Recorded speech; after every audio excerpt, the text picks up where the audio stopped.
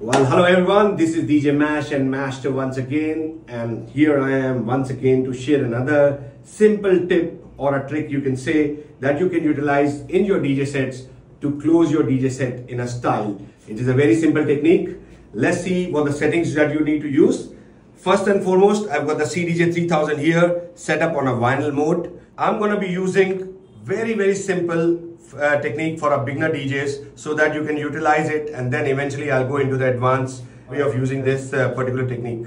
The technique is divided into various steps. The first step is to create a loop, which is a 1 beat loop. So I'm gonna shift my beat loop from 8 lead to simple 1 beat loop.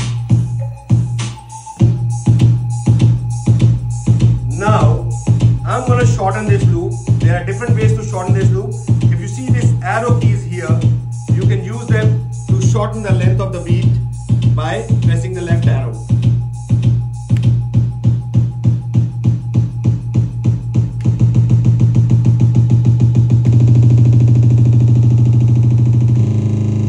Now, when you've reached at this stage, all you're going to do is press the pause button so that your track stops in a way that you're putting a vinyl stop on your track. But to do so, make sure that your vinyl speed adjustment is set to the long release so that when you're in the loop mode, it stops slowly and it even starts slowly when I press play. Now let's see how I can combine this particular technique with some color effects on the mixer. I'm going to be using the filter here to create furthermore excitement and tension among the minds of the people. So let's just recap the technique.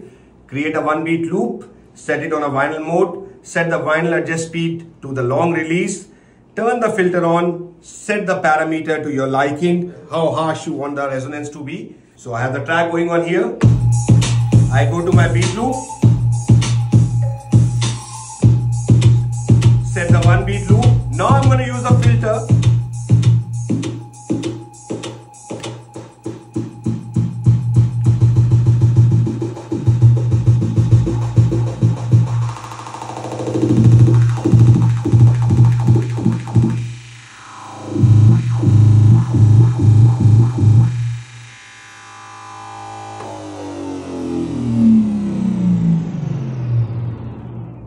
And I'll see you in the next tips and tricks from Mash.